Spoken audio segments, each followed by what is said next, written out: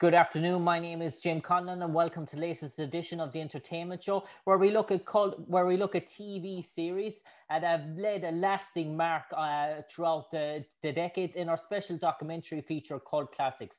This month, we're focusing in on the TV series Gotham, which ran from 2014 to 2019, 5 seasons in total. It really showed the true landscape and the sheer variety of the Batman sort of universe. It looks at a young James Gordon and a young Bruce Wayne, their origins, how it came about, and the whole origin stories of Gotham in terms of a big city, in terms of good versus bad versus evil, as the saying goes. And I'm delighted to be joined by one of the stars of the show, the one and only Jessica Lucas. She played the role of Tabitha Gallivan. She came on originally in terms of season 2, but her character was so good that they kept her for another 67 episodes.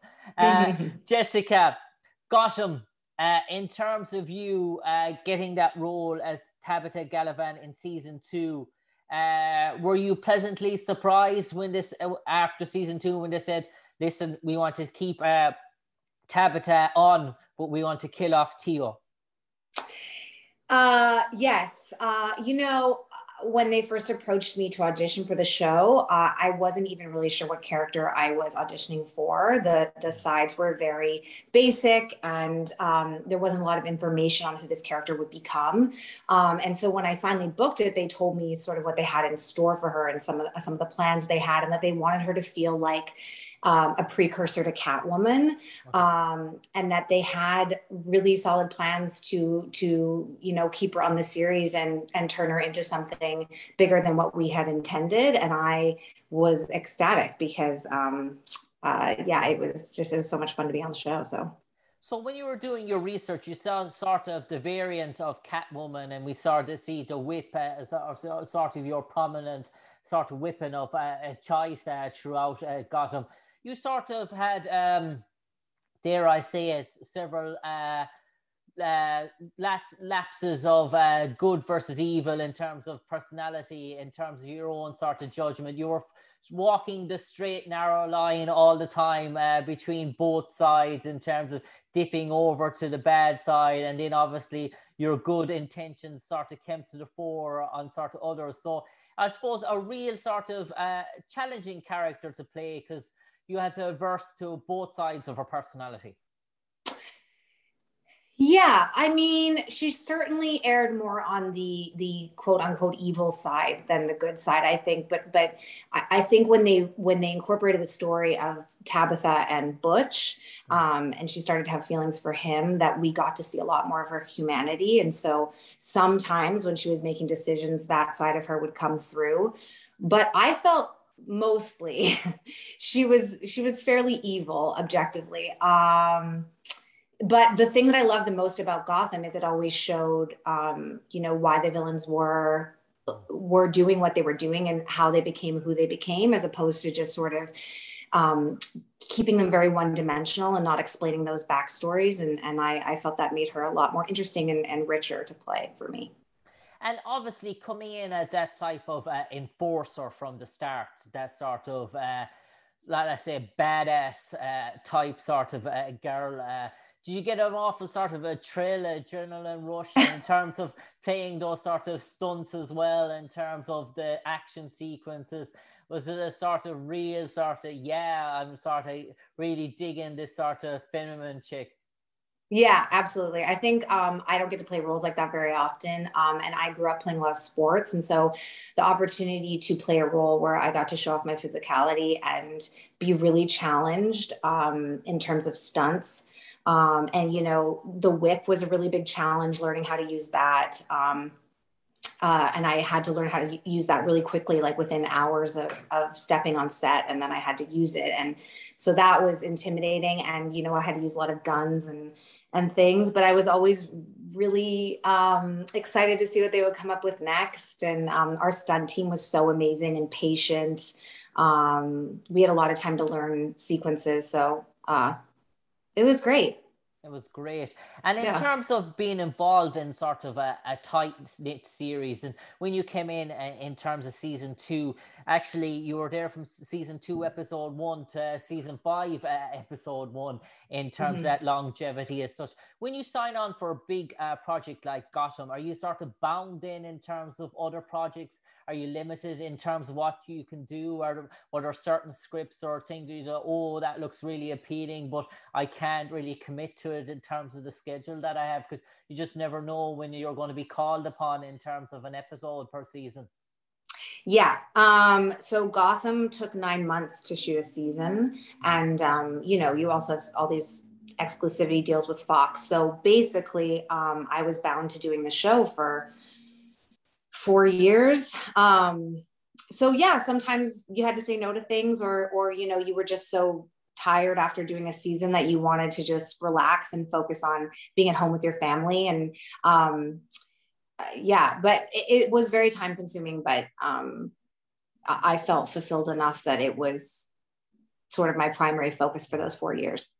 I suppose your character took on a sort of version of that sisterhood sort of team, and you took Selena, Kyle, Cameron, Big Kova under your wing, and obviously Mm-hmm. sort of what I would say another love-hate relationship in terms of with Irene Richards in terms of Barbara sort of Kane character as well. So there was almost a feeling that while you were always at each other's throats, you had pretty much admiration for each other as well. Yeah. That was one of my favorite elements of being on the show was doing all of the stuff with the sirens. I felt like when Danny Cannon and John came forward with that idea, that was a really interesting direction to take her in.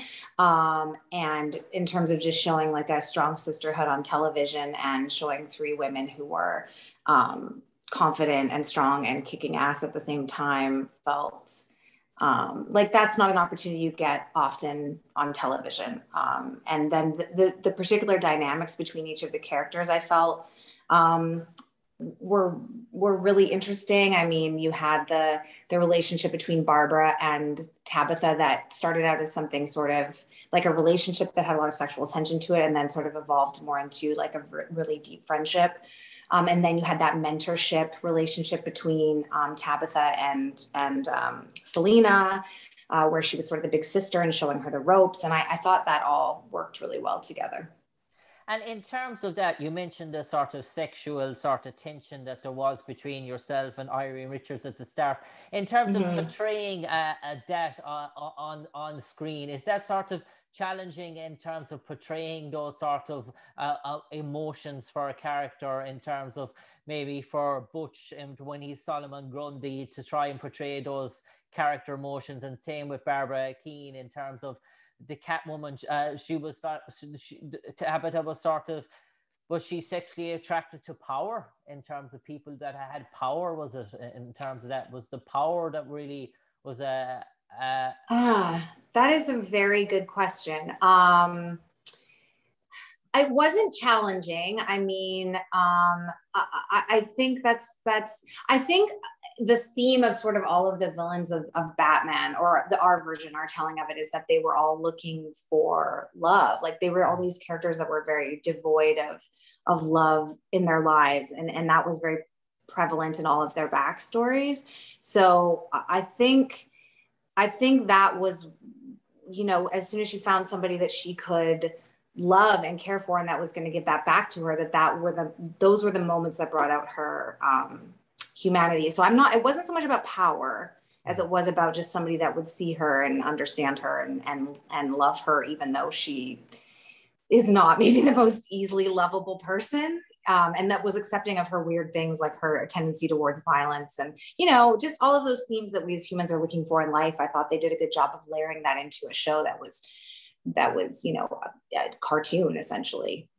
And Jessica, in terms of your working week on set of Gotham, in terms of from the one day when you got the script, in terms of looking through it from the table reads to the actual shooting, block shooting, and maybe shooting on set, and maybe going out in the Steiner studios to maybe off-shoot locations, how long did it take to shoot one episode? And in terms of wardrobe, were you in there, say, 6 a.m. in the morning, and then maybe going home maybe at 11 p.m. at night some days? Yeah, each episode would take about 9 days to shoot. And they were massive. You know, we had a huge cast, and there was always tons of stunts and location shooting in New York City, which is very challenging to because there's just so much activity and hustle and bustle in New York. So it's hard to get a shooting day in. So there were very long days.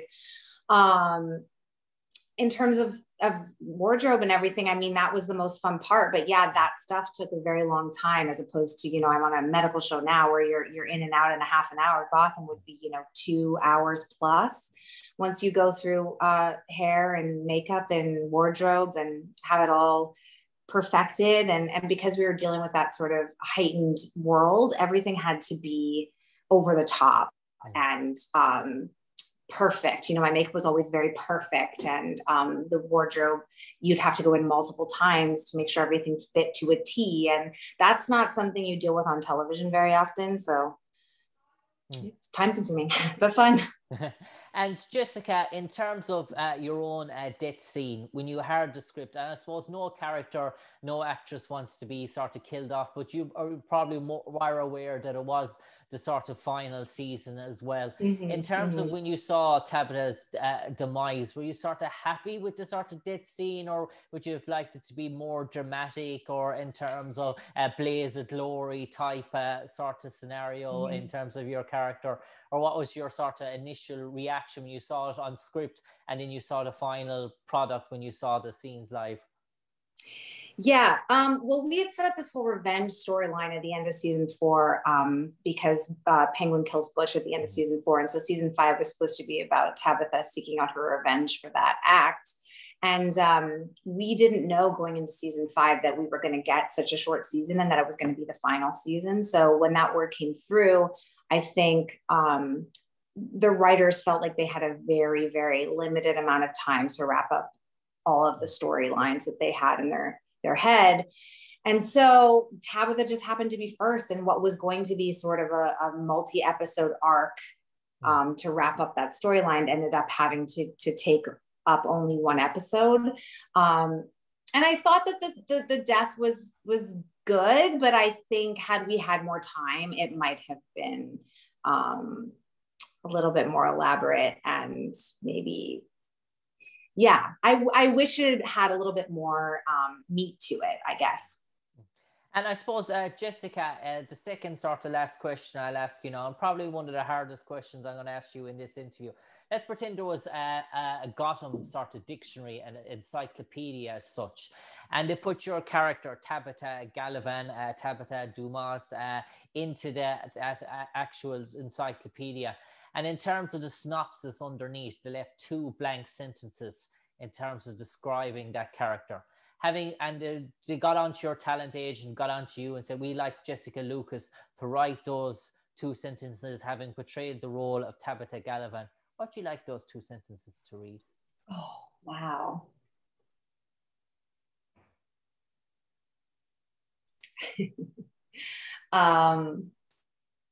I would just keep it pretty simple. I would say badass woman. Badass woman. Jessica, in terms of 2021 and 2022, I know you're busy, you're back shooting certain things at the moment. Have you certain projects, movies, TV series that are coming our way, new seasons that are going to come here maybe later on in the summer here in Ireland and the UK, and in terms of what we're going to see in store for Jessica Lucas? Yeah, I'm not 100% sure that it's in Ireland, but I'm currently on a show called The Resident. It's in its 5th season. I joined last season in season 4, and that's taking up all of my time at the moment. So if it's in Ireland locally, you should check it out. And Jessica, have you ever been to Ireland yourself? I haven't. No, I'm dying to go. Definitely, once COVID is over, that's something that should be on the pipeline for you. Anyway. It's high on my list for sure. And I suppose, Jessica, for the last 20 seconds now, I'm just going to turn it over to your character, Tabitha Gallivan, and she might describe what it was like for her time in Gotham. As my character? If you want, yeah. Just a fun sort of twist. What would she say about her time in Gotham? I don't know. You know what? It's been so long since I played the role, and I tend to put things to bed after. Okay. So I can't even go back there mentally. It's not funny. No problem in the world, Yeah. Jessica Lucas. Jessica Lucas, a pleasure talking to you today to relive your memories playing Tabitha Galifan. In total, 67 episodes. In fairness, there was 5 seasons of Gotham. You were in 4 of them.